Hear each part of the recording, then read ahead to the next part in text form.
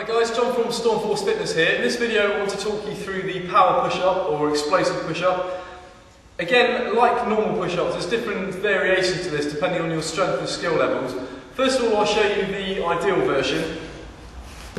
You're going to set yourself as you normally do, then down into the push-up, explode up and clap at the top. Obviously you're going to be doing more than one rep, so the idea is to keep moving through the reps without stopping. So it looks something like this.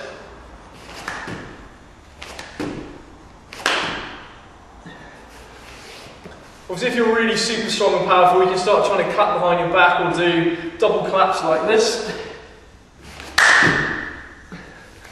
Okay, some people will be able to do normal push-ups but will struggle to do explosive push-ups. So again, that's when you want to take a step back and start doing it on your knees. Okay, so you can go down, explode and back up.